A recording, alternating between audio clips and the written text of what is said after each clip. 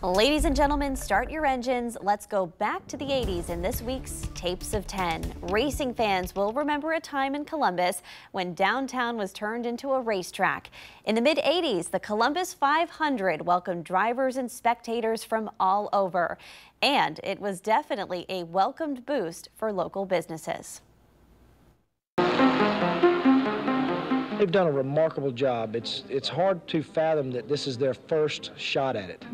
The circuit's laid out very well. It's very well thought out. There are a number of circuits in the country that have been in existence for 25 years that don't run this smooth. In the mid-80s, around October, this was the scene in downtown Columbus. October 5th, 1985, the first auto race ever through the streets of Columbus. Well, you know, we hadn't had much track time before the race, and so it was still a learning experience out there during the race.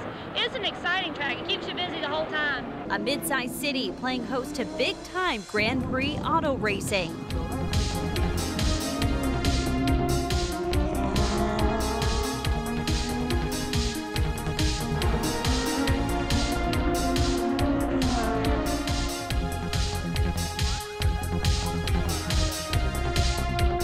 It took years of labor pains to pull off.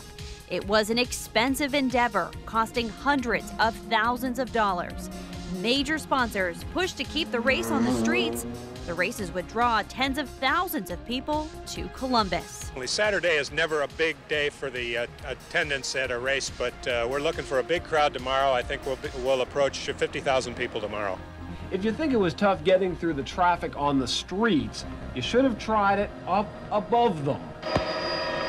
Tenneco Whiskey's coming back out. Who's up on 2305?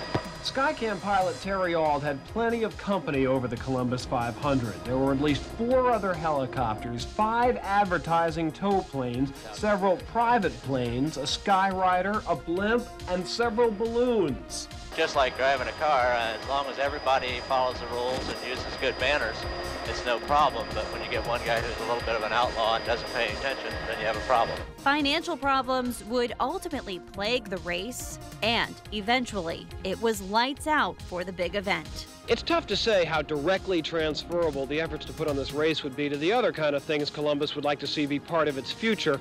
But with civic pride positively gushing out of anyone who had anything to do with this race right now, the attitude has got to be, whatever the project, bring it on.